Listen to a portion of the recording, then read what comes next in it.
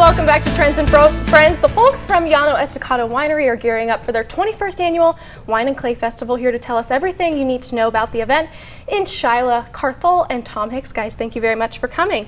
You're welcome. Shyla, you're actually from Llano. Yes. So tell us a little bit about what people can expect at the event. Of course, lots of wine, lots of clay, a lot of artisans. It's our 21st annual event, so it's going to be full of a lot of different artisans with all of their stuff. Just like Tom. Yes. Tom, this is actually some of your art that you brought for us. Right. This is things I've collected. Very, very cool. And as you can see, we've got clay, and then we have paintings, we have glass, we have jewelry. Very cool. How long have you been doing this? How long have I been doing it? Yeah. About 15 years or so. Yeah, you're going to make me show my age. Thanks a lot. How long have you been participating in the festival? About 10 years, I think. Okay, and what is it like, seeing the event? Obviously, 10 years is a lot. Oh, have you seen it grow? Oh, yes, goodness, yes. It expands every year. It's wonderful. We bring in artists from all over, a lot of different people, different arts. We've got bread, we've got chocolate. Right. Everything you need. Yeah, so it's lots of fun, too. It's not just like, here's some art, here's some wine. It's a lot of good stuff. The wine's great, though. Yes. And we love the wine.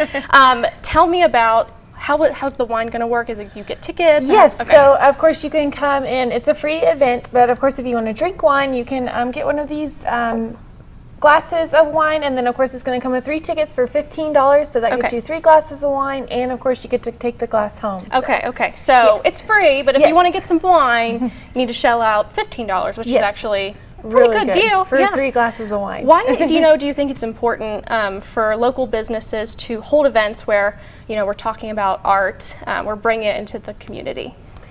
Just for that business feel, just for the community to gather around and just see what is locally made and grown in Lubbock. Right, so, exactly. I think that's the big thing I always say is people say there's nothing to do in Lubbock. I'm like, there is so much to do in Lubbock, and the art is so, there's so much art. Yes. Tom, what's your favorite part about? Well, of course we have the artists here.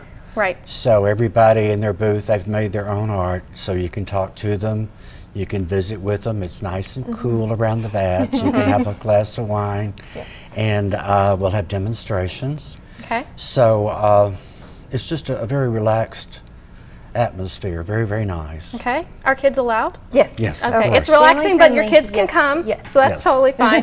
Let's go through one more time. Where, when, and then are people going to be able to kind of purchase the tickets at the event? Yes. So at every station of every table of wine, there's going to be that glass and the 3 tickets if you want. Of course, if you want extra wine, you can purchase a ticket for $3 for another glass. Of course, there's going to be lots of food trucks out there as well.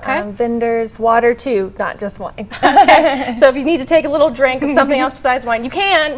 Don't know why you'd want to, but maybe. Neither. Guys, thank you very much. It'll certainly be a lot of fun.